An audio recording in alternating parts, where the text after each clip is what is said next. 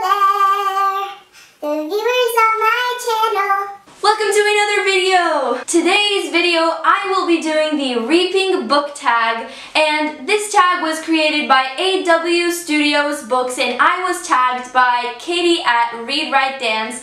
Thank you so much for tagging me, Katie. And this tag is basically questions based on the Hunger Games trilogy, which I love, and I'm really excited to do it because it sounds really fun. And in order to do this tag, I will need a reaping bowl with the names of all of the books that I own, and I have a lot of books, so that would be a really long process for me to write all of the names down and put them in the actual bowl. So, like Katie, I will have a random chooser on my computer so that it will be easier. And yeah, let's get started with the questions. I will be reading them off my phone because they're kind of long questions, so if you see me looking down, that's what I'm doing. So question number 1 is hunting in District 12. Choose a character that you would like to have with you when you are hunting beyond the boundaries of District 12. For this one, I am obviously choosing Celaena from the Throne of Glass series. I would love to have her when I'm hunting with me because she is just so kick butt and she knows how to kill, and so she knows how to hunt. Yeah, I feel like she would be such a good companion and she would teach me many things and how to survive out in the wilderness and how to get food. So yeah, definitely Celaena. She would be great help. Question number 2 is the Reaping. Consult the Reaping bowl. Draw 2 tributes from books from the bowl and choose your favorite. Consulting the Reaping bowl. I got Alienated by Melissa Landers and Harry Potter and the Deathly Hallows by J.K. Rowling. Which one am I gonna choose? I don't know. This one. This book is perfect. It's the last book in the Harry Potter series.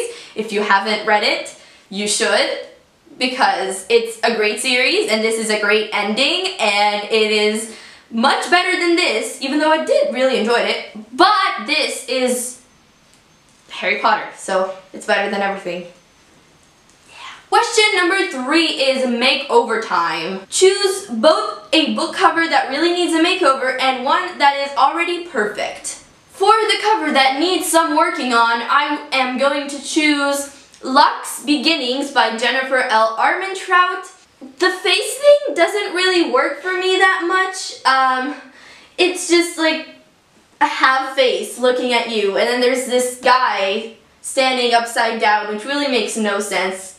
And then it is sparkly. I don't know if you can see that, but you know, it is sparkly. That's one thing I like. But this color and this face and the hair being blown, it's not really my thing. It kind of looks like a really bad romance novel. But the story in it is really good.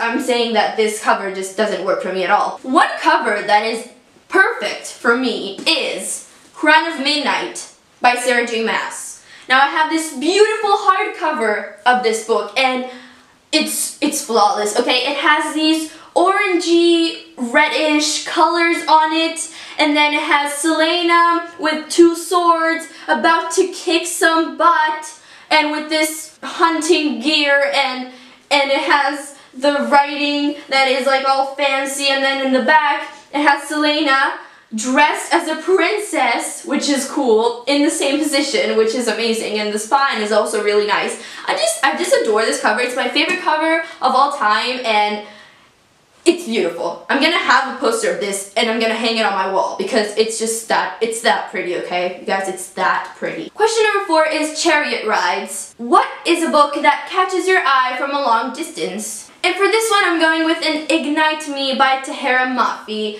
This book has just a really nice cover. It's kind of shiny and it has a nice texture, and this eye is just looking at you and telling you, come, buy me, read me, love me. It has all these flowers and plant things that are really nice, and I really love looking at this cover, and if I see it from a long distance, I will have to go up and look at it and touch it and hug it because, I don't know, I love this book and it has a really nice cover. So question number 5 is training. Choose a book that could do with some improvements. For this one, I'm choosing The Maze Runner by James Dashner. Now, I read this book last year, and I didn't have that much of a critical reading mind last year, so I said that I really liked it, but I was kind of bored at some times. I was really intrigued by the synopsis, and so I picked it up because of that. But I felt like this book wasn't executed in the right way. I felt like it had to be a lot more action-packed to actually be interesting. The characters were fine, I didn't love them so much, and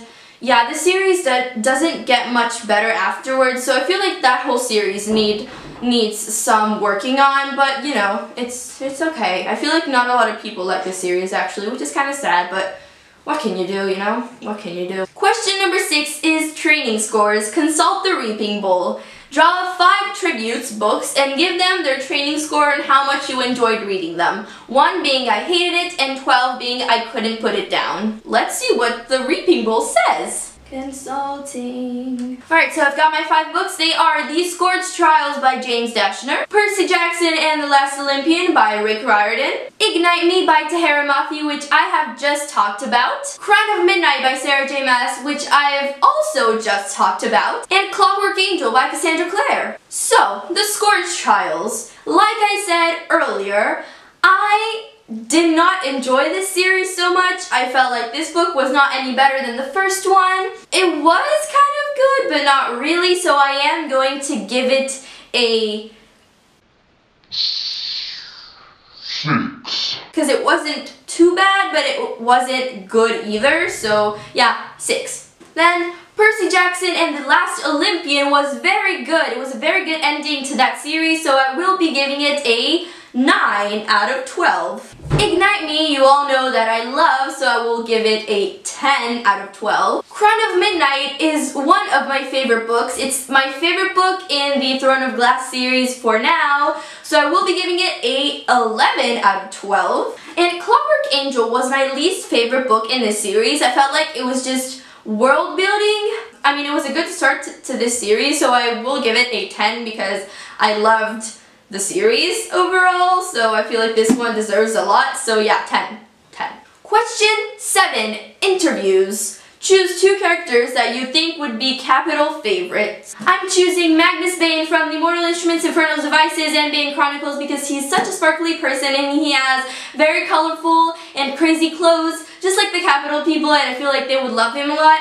And I'm actually only choosing him because I don't know which other character to choose from another book series, so yeah, this one. I'm speaking really fast right now because my camera is dying, so I have to do this quickly. I'm sorry about that. Question 8 is Cornucopia. Choose a fiction book that would be a valuable asset for you in the arena. For this, I'm going with The Fifth Wave because this book has many tips on how to survive out in the wilderness in an apocalypse-y kind of setting, and I feel like it would be kind of helpful to just consult sometimes to see what can I do to do this, what can I do to do that. So yeah, it would be really helpful to have. Question 9 is canons. What is a character from any book that you wish would die in the arena? I am going with Queen Lavanna from the Lunar Chronicles because she is such a bad villain and I hate her so much. She's so evil and I just want her to die. Like, I know that's really mean, but she needs to die. I hope she dies in this series. Like, in winter, I hope she dies because I can't stand her. I can't stand her. I haven't read Ferris, so I don't know why she's like this, but I don't care. She's just bad, so she needs to go. She needs to leave. Go. Bye. Question 10 is Victor. Consult the Reaping Bowl. Draw 5 tributes books from the bowl and decide which of the main protagonists from those books would win the Hunger Games. For these I got Daughter, Smoke and Bone, The Retribution of Mara Dyer, Cinder, and Scarlet by Marissa Meyer, and 4 by Veronica Roth. The main character that I think would survive the arena in the Hunger Games is 4 because he's a Dauntless. He has Dauntless training, so he obviously knows how to fight and how to kill. He is very smart, so he probably knows how to survive out in the wilderness by himself. And yeah, I feel like he would be a great winner out of all of those. I know Cinder is really kick butt too, but no. 4. Definitely 4. Question 11 is Victor's Village. Choose 2 fictional characters you would want to be neighbors with in the Victor's Village. For this, I chose Ron Weasley from the Harry Potter series and Percy from the Percy Jackson series. Both these two are really sassy and funny characters, which would be so much fun to be neighbors with, and I just love them so much. I adore them. They're my favorite characters from books.